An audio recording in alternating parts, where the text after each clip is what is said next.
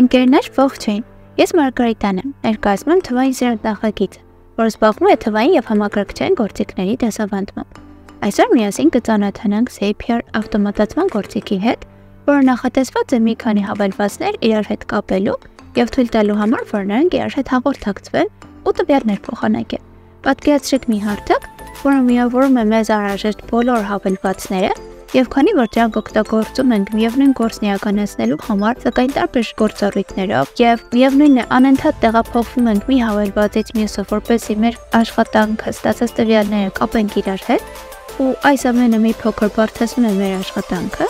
ապա Zapier-ի միջոցով կարող ենք գրել ավտոմատացված գործիքների շարք, որոնց շնորհիվ մի շարք գործողություններ, որոնք հաճախ ենք օգտագործում, կավտոմատացվեն։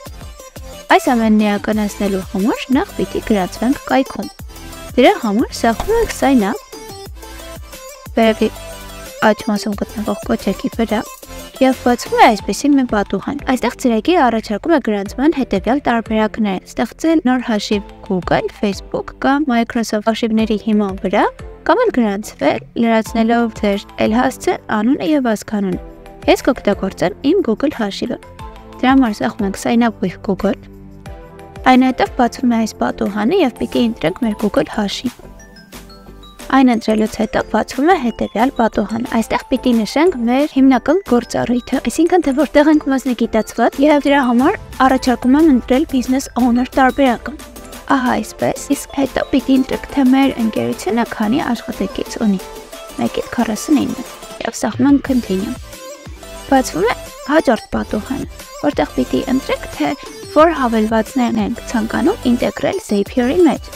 Եկենք ընտրենք Google Sheets-ը, Gmail-ը, Discord-ը, Trello-ն եւ օրինակ Google Drive-ը։ Ահա, մեզ ընտրած հավելվածներ ներքևում կարող ենք տեսնել եւ դրանք փոփոխել, այսինքն ճնջել կամ եթե ցանկանում ենք նաեւ ավելացնել եւ սեղմում ենք finish setup։ Կբացվի Zapier-ի հիմնական պատուհանը, սա հիմնական դեշբորդն է, որի ցախ հատվածում գտնվում են մեր ստեղծած Zapier-ը, հենց այդ ավտոմատացված առաջադրանքները, transfer-ները, գտնվում են մեր հավելվածները, որոնք որ գցել ենք Zapier-ի, Zap history եւ կարող ենք օգնության դիմել։ Ինչպես նաեւ ներքևում գտնվում է այն պլանը, որը որ մենք օգտագործում ենք, քանի որ գրանցվելիս Zapier-ը մեզ տրամադրում է իր անվճար պլանը, սակայն ցանկության դեպքում կարող ենք գնել իր պրոֆեսիոնալ պլանի տարբերակը։ Վերևի աճակերում գտնվում է մեր հաշվի կարգավորումները եւ լոգաուտի կոճակը։ Եկեք տեղափոխվենք Zapier-ի բաժին, որտեղ երևում են մեր ստեղծած բոլոր ավտոմատացված առաջադրանքները Zapier եւ ինչպես տեսնում ենք այստեղ կարող ենք դրանք տեսակարգել թղթապանակներում։ Դրա համար կարող ենք ավելացնել նոր թղթապանակ սեղմելով պլյուս նշանի կամ սեղմել create եւ new folder։ Այնուհետև գրում ենք թղթապանակի անունը։ Օրինակ, եթե ցանկանում ենք որ մեր ավտոմատացված առաջադրանքը կապեր Google Drive եւ օրինակ Discord հավելվածների իրար հետ, կարող ենք տպանակի անունը հենց այդպես էլ գրել Google Drive plus Discord եւ սեղմում ենք done։ Ավտոմատ կերպով տեղափոխվում ենք այդ տպանակի մեջ, որտեղ էլ արդեն կարող ենք ստեղծել մեր առաջին Zap-ը։ Դրա համար սեղմում ենք create Zap կոճակի վրա։ Կբացվի այսպիսի մի պատուհան, որի օգնությամբ արդեն կարող ենք ստեղծել մեր Zap-ը։ Ինչպես տեսնում ենք, կա երկու հիմնական մաս, որի անունը trigger-ը եւ ներքևում արդեն հաջորդում են action-ներ, ինչը սրանք իրենցից ներկայացնում։ Trigger-ը այն սկզբնական նախնական իրադարձությունն է, որը պատահում է գծված հավելվածներից որևէ մեկում եւ որի իրականացումից հետո դրամաբանորեն պիտի հաջորդեր հաջորդ գործողությունը, որոնք էլ արդեն action-ներն են։ Ի տարբերություն trigger-ի, action-ները կարող են լինել մի քանիսը։ Այսինքն, երբ որ ինչ-որ մի գործողություն պատահի մեր հավելվածներից որևէ մեկում, դրանից հետո մի շարք այլ գործողություններ ավտոմատ կերպով կատարվեն։ Վերևի ցախ հատվածում կարող ենք մեր Zap-ին անուն դնել։ Եկեք ստեղծենք այնպիսի մի Zap, որը կկապի Google Drive-ը Discord-ի հետ եւ ամեն անգամ Google Drive-ի կոնկրետ թղթապանակում ֆայլ ավելացնելիս մեր Discord-յան սերվերի կգա նամակ, որ ավելացել է տվյալ ֆայլը։ Գրանք այստեղ ուղարկել Discord նամակ ամեն անգամ Google Drive-ում նոր ֆայլ ավելացնելիս։ Ահա, սեղմում ենք trigger-ի վրա։ Այստեղից պիտի ընտրենք այն հավելվածը, որը որ պատասխանատու է նախնական գործողության համար։ Մեր դեպքում դա Google Drive-ն է։ այնուհետև պիտի ընտրենք event-ը, այսինքն թե ինչ պիտի պատահի։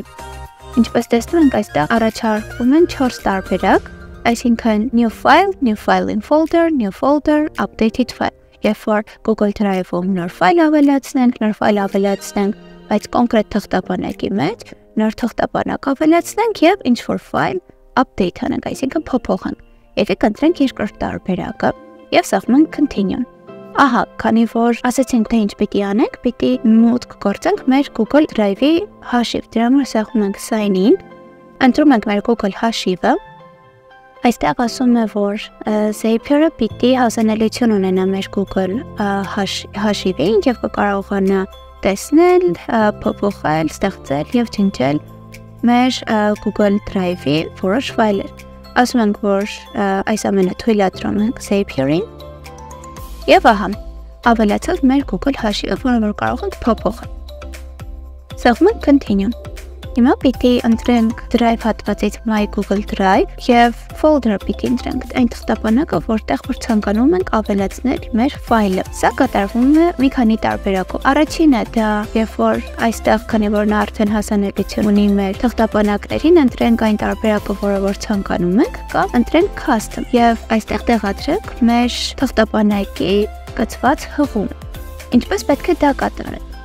Այս տարբերակը հիմնականում օգտագործվում է այն դեպքում, երբ որ նույն անունով թղթապանակից ունենք մի քանի տեղ, մեկը մյուսի մեջ է եւ ավելի բարդ է իր փափը։ Եվ այն ավելի հեշտացնելու համար, քանի որ folder հատվածից միգուցե դժվարանան գտնել այդ մեր ցանկալի թղթապանակը, կարող ենք custom-ով տեղադրել թղթապանակի հղումը։ Դրա համար անհրաժեշտ է մուտք գործել մեր Google Drive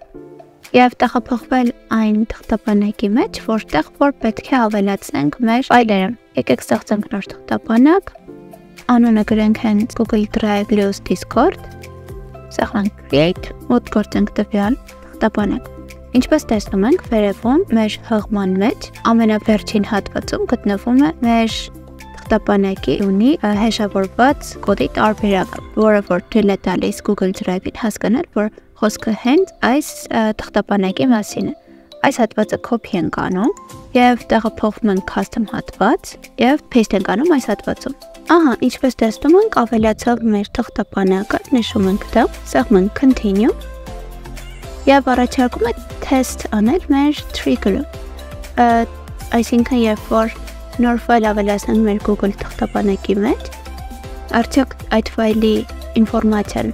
Zapier-ը արդեն հասանելիություն կունենա, թե ոչ։ Մի ֆայլ ավելացնենք այստեղ, linux.get.png ֆայլ ենք ավելացրել։ Եվ տեսնում ենք new file in folder F։ Այս հատվածում, օրինակ, երբ որ փնտրենք original file name, ահա, այստեղ արդեն երևում է ֆայլի անունը։ Ինչպես նաև կարող ենք այստեղ տեսնել, որ owner names հատվածում գրվում է Մարգարիտա Համբարյան, այսինքն ֆայլի տերը ես եմ եւ մնացած բոլոր ֆայլի տվյալները, որոնք որ հասանելի են, այստեղ եւս երևում են։ Այսինքն թեստը ճիշտ է աշխատում։ Կարող ենք սեղմել continue with selected record։ Հիմա արդեն պիտի ընտրենք մեր action-ները։ Քանի որ մեր action-ը ներկայացնում է իրենից այն, որ նամակ ուղարկվեր մեր Discord-ի սերվերին, որպես հավելված հենց Discord-ն է պիտի ընտրենք։ Եվ այստեղից ընտրում ենք event-ը։ Այսինքն, թե ինչ պետք է դա կատարվի Discord-ում։ Եվ առաջարկված տարբերակներից ընտրում ենք send channel message, այսինքն, որ կոնկրետ channel-ի նամակ հաղորդագրություն ուղարկվի։ Եվ սեղմում ենք continue։ Առաջարկում է մեր Discord-ը կապել Zapier-ի հետ։ Դրա համար սեղմում ենք sign in, մի փոքր սպասում ենք, եւ ահա, բացվում է այսպիսի պատուհան, եւ վերևում գրվում է մեր Discord-ի nickname-ը, այնուհետեւ ասում է, որ երբ որ այս ամենը թույլատրենք Zapier-ին, որպես bot-ն ավելանալու է սերվերին, հասանելիություն է ունենալու մեր username-ին, ավատարին եւ banner-ին, կարողանա հրամաններ կառավարել մեր սերվերում եւ առաջարկում է ներքևում, որ արդեն ընտրենք այլ սերվերը, որտեղ որ պիտի Zapier որպես bot ավելանա։ Ես այստեղ ունեի ստեղծած TOEFL սերվերը, դրա համար կընտրենք դա եւ սեղմում continue։ Այստեղ առաջարկում է մի շարք հրամաններ, որոնք որ Zapier-ը հասանելիություն է ունենալու։ Ցանկության դեպքում դրանք կարող ենք ավելացնել կամ պակասեցնել, օրինակ, որ Zapier չկարողանա member-ներ դուրս բերել սերվերից, այս հրամանը կարող ենք հանել։ Եվ սեղմում ենք authorize։ Թեստանում արդյոք մենք մարտենք թե ոչ։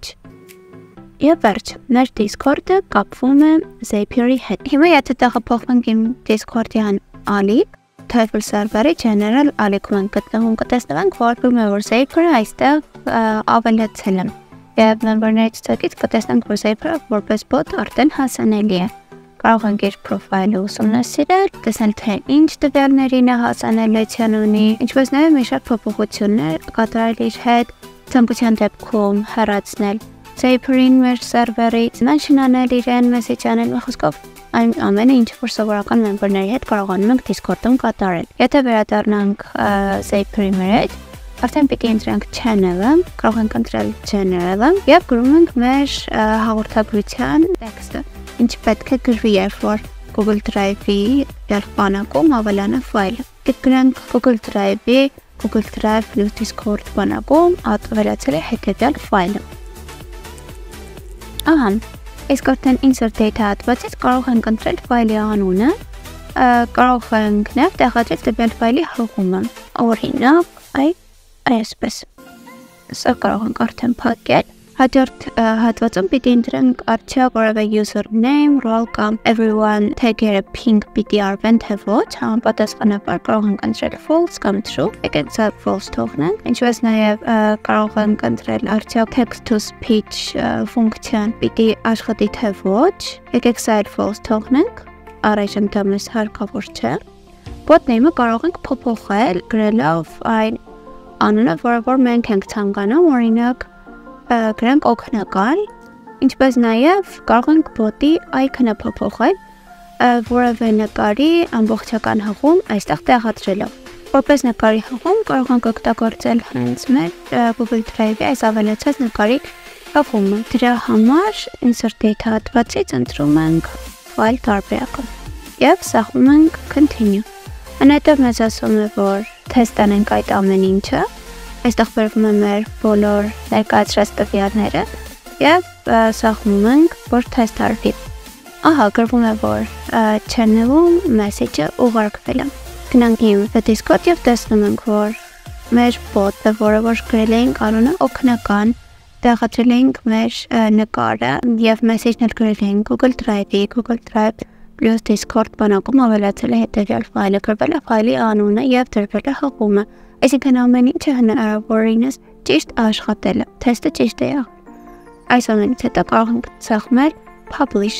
Ահա, այս ամենն անելուց հետո կարող ենք վերադառնալ մեր dashboard եւ արդեն Zaps հատվածում կտեսնենք, որ մեր ստեղծած բանակի մեջ Google Drive plus Discord բանակի մեջ ավելացել է մեր Zap-ը։ Այստեղ տեսնում ենք, որ Zap-ը միացված է, on է, երբ որ անջատենք մեր գրված ավտոմատացված գործողությունը այլևս չի աշխատի։ Այսինքն, երբ որ մեր Google Drive-ի Discord plus Discord բանակի մեջ որևէ ֆայլ ավելացնենք, Discord-ում այլևս ամոք չի ուղարկվի։ Դե ինչ ընկերներ, այսօր սովորեցինք, թե ինչպես կարող ենք օգտվել Zapier-ից։ Հուսով եմ, որ հետաքրքիր է։ Նմանատիպ այլ հետաքրքիր վիդեոներ բաց թողնելու համար կարող եք բաժանորդագրվել մեր ալիքին, իսկ հարցերը գրել մեկնաբանությունների հատվածում։ Դեռ կհանդիպենք։ Ստեսցյան։